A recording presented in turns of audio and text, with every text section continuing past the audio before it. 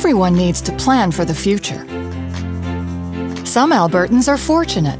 They've had the opportunity to prepare for retirement through workplace pension plans, such as the local authorities' pension plan or the public service pension plan. But more than 70% of Albertans have no workplace pensions. They're on their own when it comes to saving for their retirement. The Redford government is tabling plans that would trash the retirement security of those who have it. This isn't going to help anyone.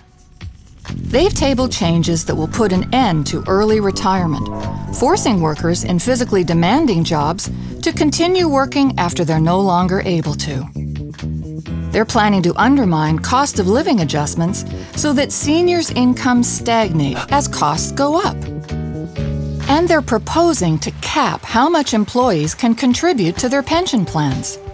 Contribution rates are an important tool for pension plan managers to keep their promises to retirees.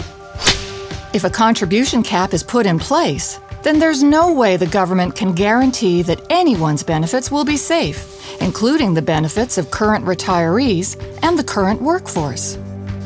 These changes will force hundreds of thousands of Albertans to work longer for what could be significantly reduced benefits. So you'd think that the government would be able to produce evidence that the plans are in crisis and that no other alternatives exist. But so far, no such evidence has been produced. The facts are simple. Alberta's public sector pension plans are in good shape.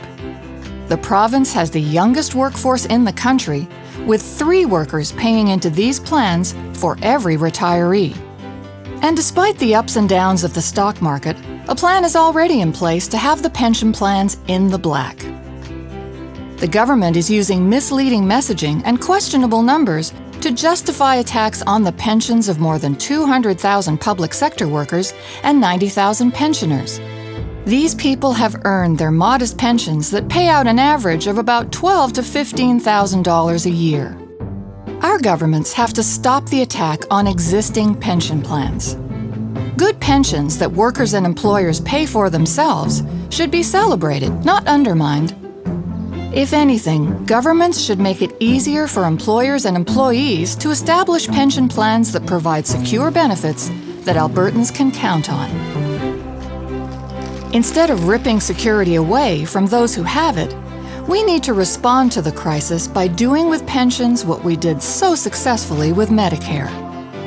We need to expand the umbrella.